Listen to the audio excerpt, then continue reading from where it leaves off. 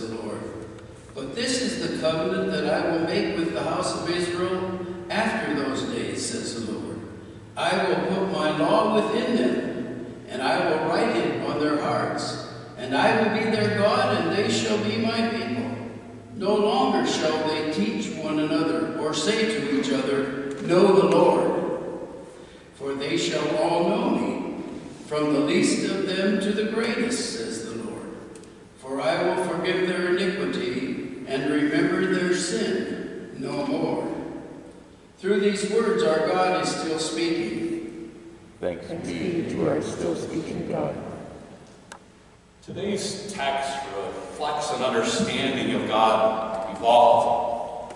And the catalyst for that evolution was the Babylonian exile.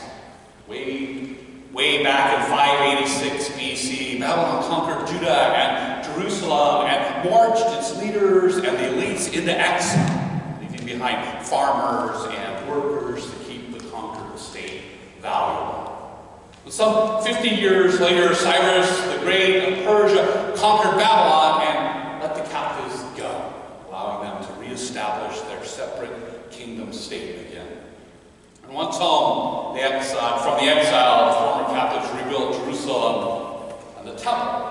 The passage that we just heard Mearle read so well from Jeremiah was written during the time of the exile. God's people had their world completely turned upside down. The elite became nobody captives. The promised land became an enemy's possession.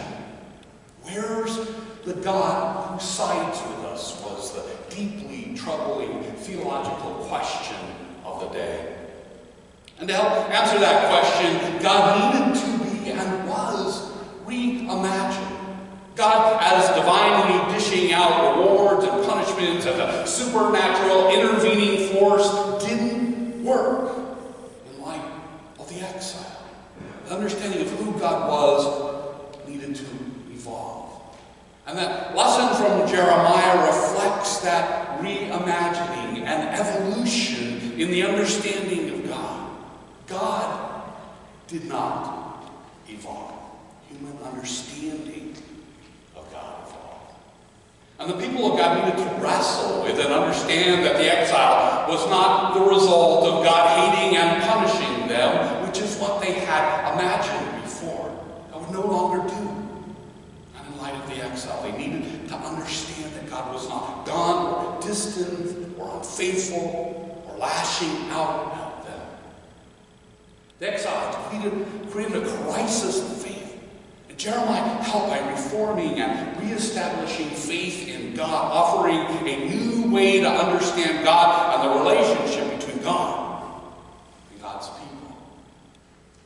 The Feasting on the Word commentary puts it like this, quote, "When the Babylonians razed the temple in Jerusalem and dragged King Zedekiah off in chains, it destroyed the twin symbols of God's covenantal fidelity.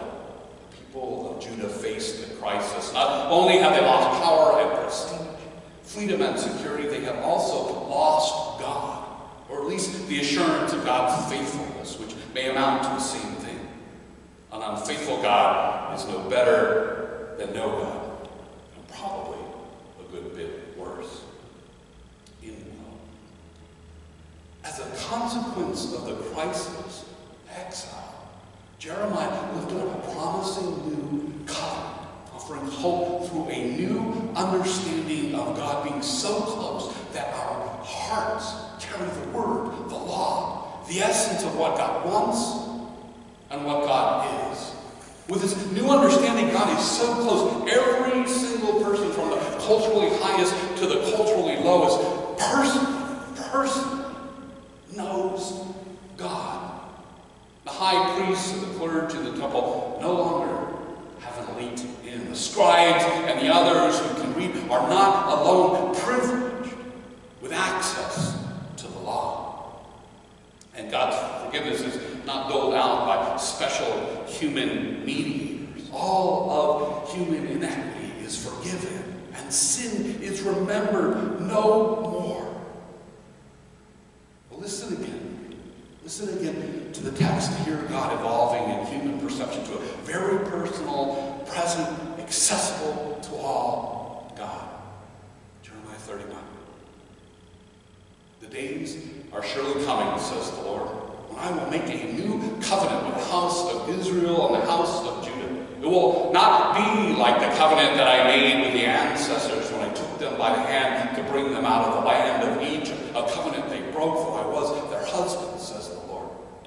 But this is the covenant that I will make with the house of Israel after those days, says the Lord. I'll put my law within them, and I will write it on their hearts. And I will be their God, and they shall be my people. No longer shall they teach one another or say to each other, know the Lord, for they shall all know me. From the least of them to the greatest, says the Lord, for I will forgive their iniquity and remember their sin no more. The law that is written on the human hearts is the essence of Torah, which is love. That essence is the care and the desire for well-being, not just for self, but for creation and others.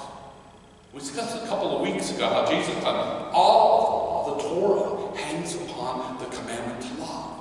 Love God, love your neighbors.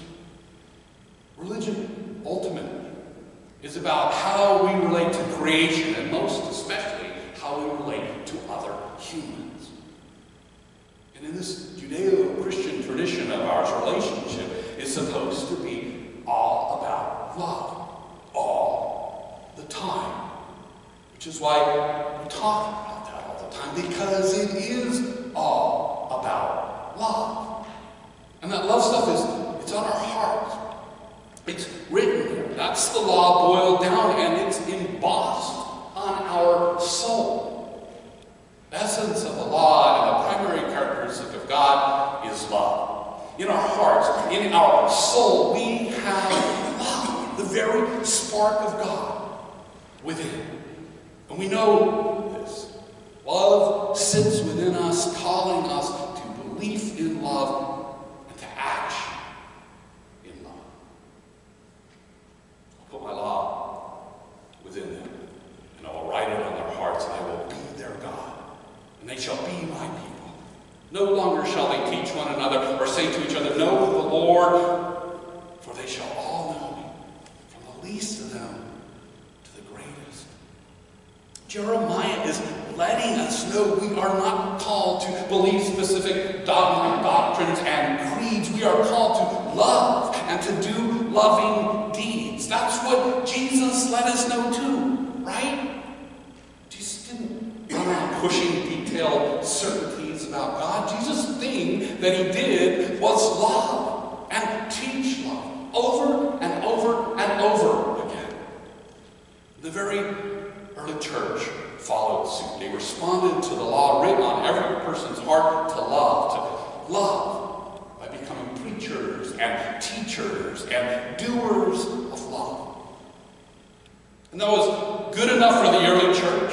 It was good enough for Jesus and good enough for Jeremiah and the Israelites. And it should be good enough for us.